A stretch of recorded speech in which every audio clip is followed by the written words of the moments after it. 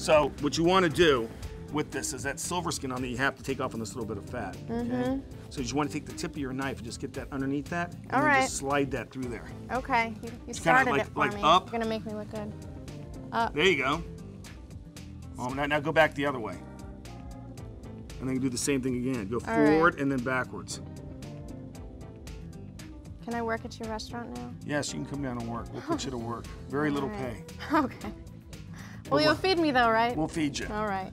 And you'll learn something. Yes, I'm already learning a ton today. Can imagine being in the kitchen too.